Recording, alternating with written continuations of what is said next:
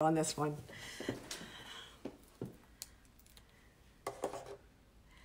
So thank you so much for joining me this morning, my stay-at-home friends.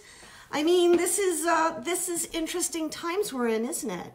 But I'm really glad that you could be here and that you could join me. If we're gonna read a story together, and then we're gonna make a craft.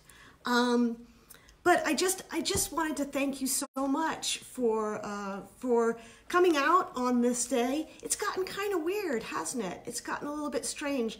But there's a really good friend that I had when I was growing up, and his name was Mr. Rogers. And he had some really great advice for times like this. He said, when you're worried or you're anxious or things don't seem to be right, look for the helpers. And there's a lot of helpers in our lives. We have moms and dads who are helpers. I know that I got a lot of help from my brother, Bill, and from my sister, Martha. She was a great helper.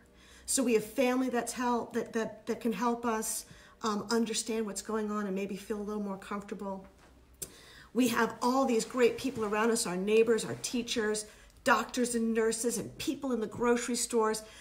It's just fantastic how much help there is around us when we look for those people who are out there to help us.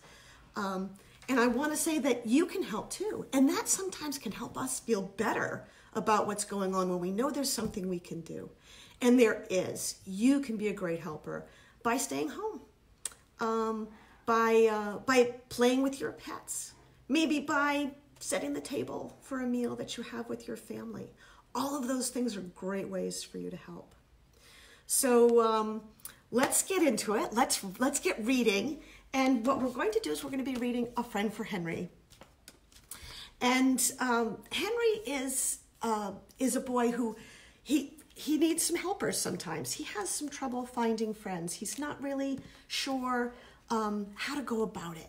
So let's read about him and find out if Henry can actually get that friend that he's looking for, okay?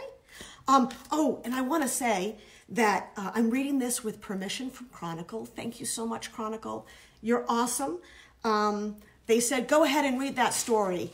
So that's what I'm doing. And this was illustrated by Mika Song. Mika is an amazing illustrator. And she had some, she showed us how to draw some things earlier this week on Stimola Live. So yay, thank you, Mika. I'm going to be doing more of that. So let's start A Friend for Henry. In classroom 6, second left down the hall, Henry was looking for a friend. It couldn't be Gilly, who circled the fishbowl. She's quiet, thought Henry, but she can't play on the swings. It couldn't be Mrs. Magoon, who knew about hugs. She shares, thought Henry, but she has to. Could it be someone else in classroom 6? In art class, Vivienne shared Henry's double easel. Vivienne was a kaleidoscope of colors, a tangle of colors. She had ribbons and clackety shoes. She knew every pony song. Her fingernails were painted like rainbows. When I get paint on my fingers, Henry said, I wash it off. Vivienne waved her hands too close to Henry's face. My mommy painted them. Aren't they pretty? Painting on people is against the rules, said Henry. Did your mommy get in trouble? No. Henry lowered his voice. Did you get angry? Why should I? But Vivienne was very angry later. He ruined them. She likes rainbows, Henry explained, and he thought a friend would say thank you. Reading time was Henry's favorite. My friend will like it too. It was Henry's turn to put out the carpet squares. He took the blue ones next to the brown ones, green in the very middle. All the edges met and the corners fit perfectly. Reading time, shouted Samuel, my favorite. Samuel was a thunderstorm, booming and crashing. He was kind of scary if you didn't have your blanket. He could pick up crayons with his toes and do proper somersaults. Henry stepped in front of Samuel. Somersaults are hard. Samuel dodged past. I want a green one. Wait! Henry's throat felt tight. They're perfect. Mine's a magic carpet from a genie's lamp, said Samuel. It's not. Henry's face was hot. It's from Rug World. There's the sticker. Up, up and away, magic carpet. Booming and crashing. Henry's fingers curled closed. A friend listens. Oh my goodness, Henry seems to be upset. Henry, Mrs. Magoon, knelt in front of him. Sit with me, please. Henry did, but he couldn't see the pictures, and his carpet square was brown. During snack time, Jaden took 3 crackers instead of 2. At recess, Riley dug up worms and let them use the swings. This is not a good day for Henry. Oh my goodness, I hope he finds a friend. At free time, Henry's hope for a friend felt small. He watched the sunlight play along Gilly's scales. He could watch Gilly for a long time. Katie watched too. Katie smelled like strawberry milk. She read storybooks all by herself. She slid down the big slide, sometimes backwards. The big slide is too big, said Henry. Gilly floated past. She's shimmery, said Katie, but she doesn't blink, said Henry. What does she do? She burps pebbles, Henry thought, and breathes underwater and turns sunshine into colors. Henry hunched into his sweatshirt. Fish things. Katie bent to have a closer look. I like her. Henry tried not to blink. Want to play blocks? Sure.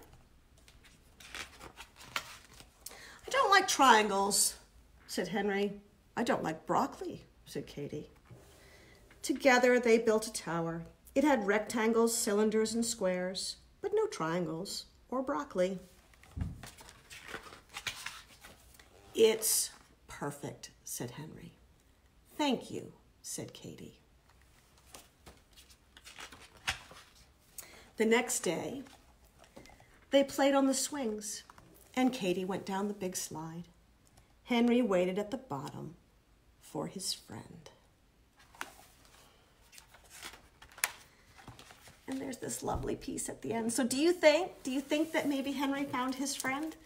I think that Mika did such a beautiful job coming up with some really nice pictures in here and doing some beautiful art. And I think that Henry found a friend at the end.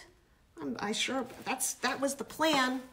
But while he was looking, he wasn't quite sure, was he? He wasn't quite sure what he was going to find. But this was probably his first friend.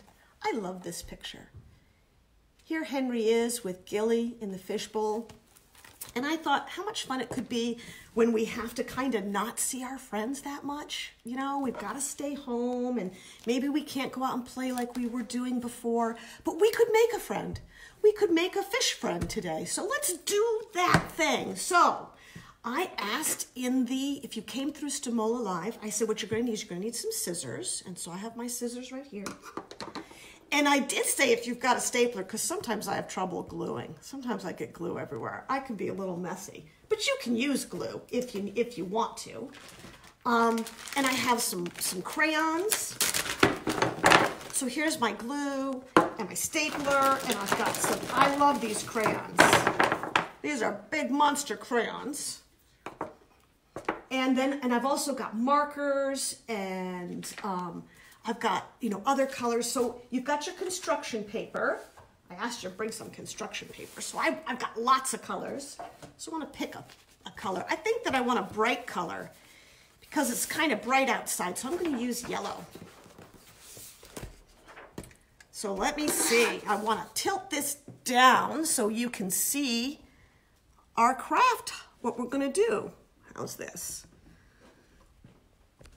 And again, I'm sorry for the crazy portrait mode. I'm going to figure this out if we get to do this again and make it so it's more like a movie and less like a picture. Okay.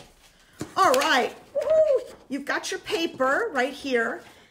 And a lot of my friends will know that. So you're going to fold it like a hamburger, right? Or, don't do anything, or you fold it like a hot dog. Those are the ways you can fold your paper. So we're going to fold the paper like a hot dog, okay? so it looks like a hot dog bun. And make a crease. So we've got it folded just like that, okay? Then we take our scissors, we have to be really careful with them. So we take our scissors and we're gonna cut down that fold. So we're gonna end up with 2 pieces of paper. So cut right through, following that fold.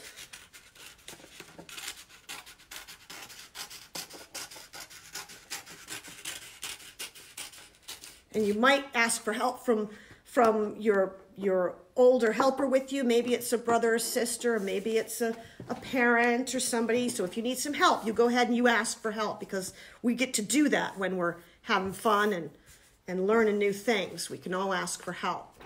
So, okay, so we've got our piece of paper. Now we're gonna, don't crease it, but we're gonna put one end to the other end, just like that. Do you see? So you've got this bumpy end here, and you've got that right there. So, and I'm gonna go ahead and staple it, because this is how I learned to do this craft.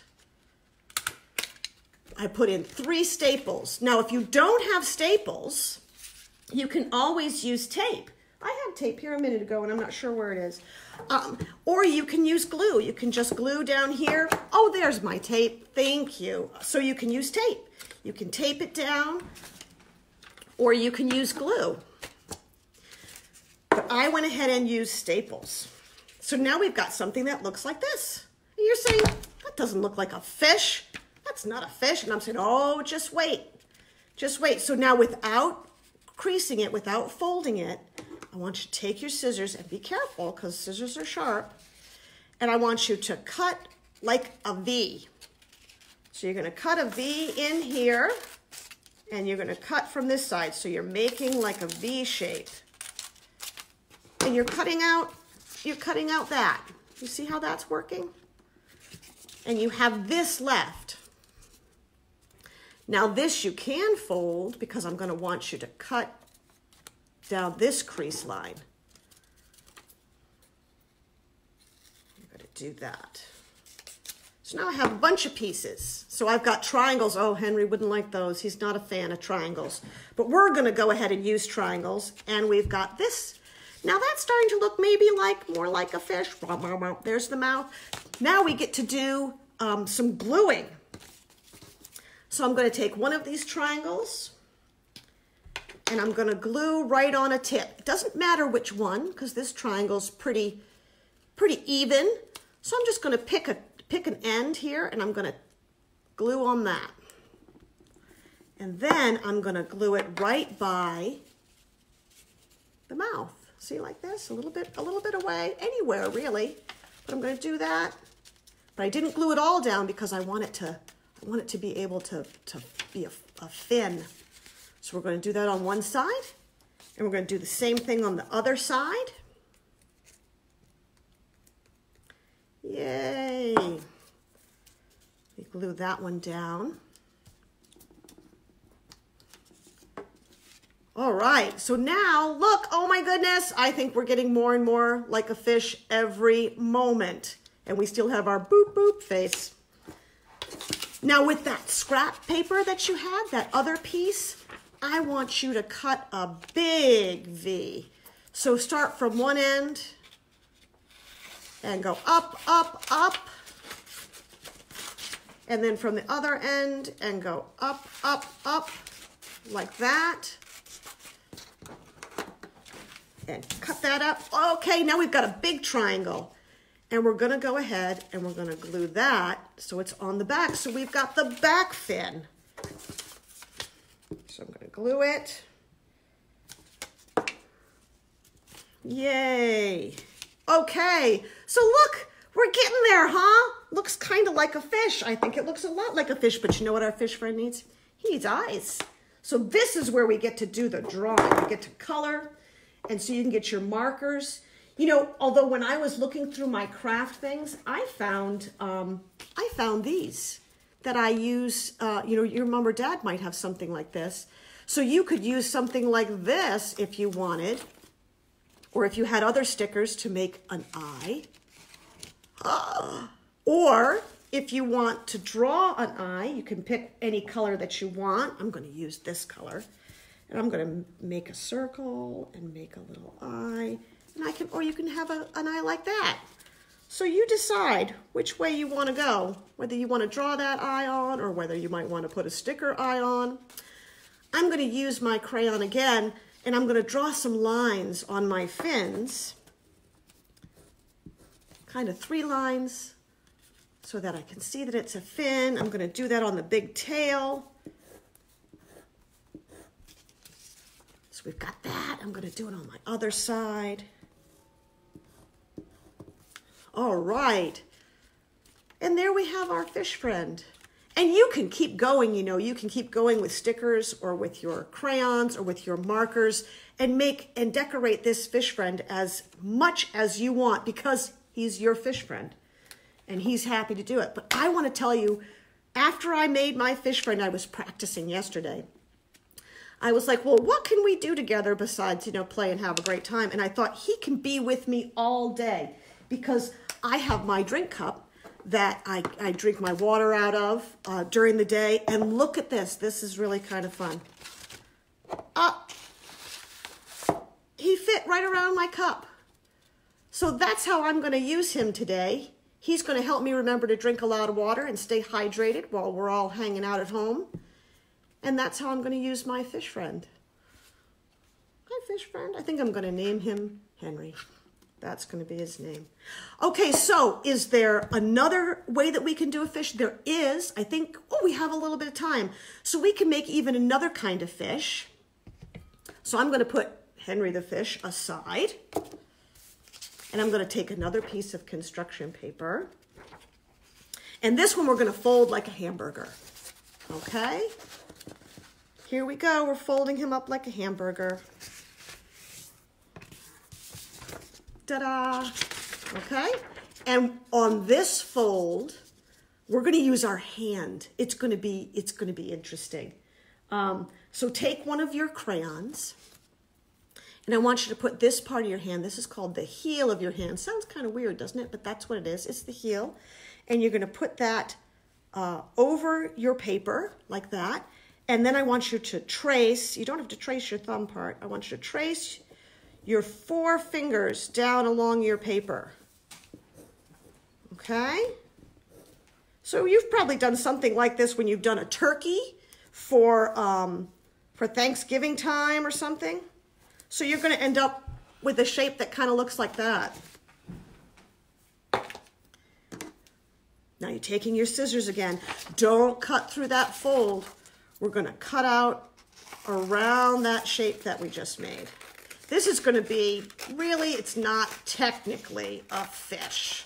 I think you'll see, but it's another underwater creature. I think you'll see when we get it all done up.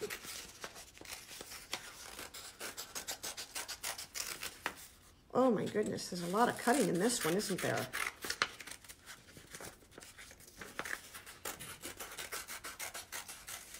Good thing I have good scissors.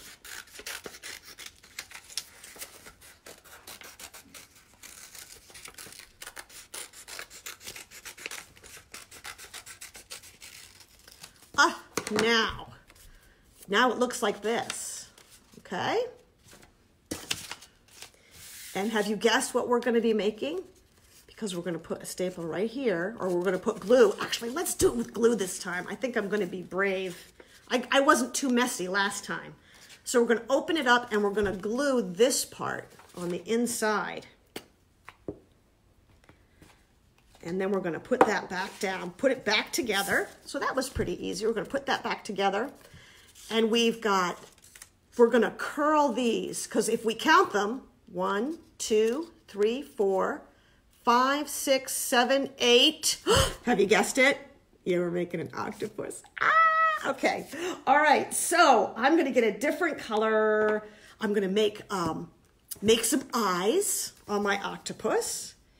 I think I want to make him, he's going to be looking over at the fish friend. So, you know, where you put those extra things, that kind of tells you where he's looking. And he's going to have an oh face because he's pretty happy about being involved. Ooh. So we've got that. And I think if you have a small marker or you have a pencil, watch what you can do. I want you to take each foot and I want you to kind of roll the foot up. Do you see, like that? And then when you let go, he's got a curl. So it gives him a little bit of movement.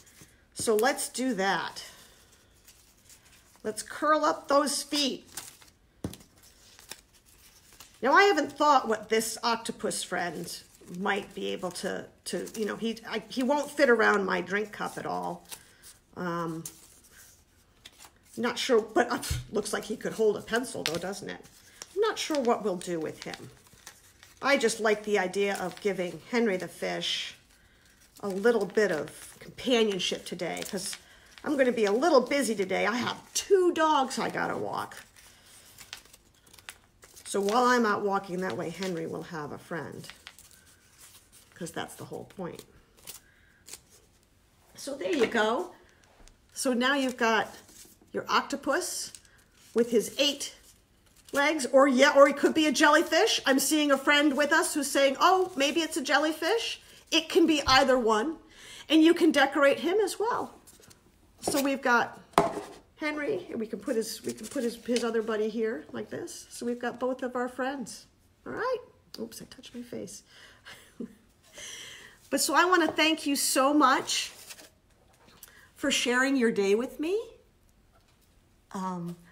I know this is kind of like a whole new way to do things, isn't it? And new things can be a little scary sometimes. I mean, that's the whole point of the book that I wrote, was that sometimes when things change, it can make us a little nervous and it can make us a little scared. But that's okay. We've got a lot of lovely people around us who are really here to help us feel good. And when we can help, that makes us feel like we have some control, which is really kind of a good thing. So remember all the ways that you can help. The biggest way you can help is by staying home.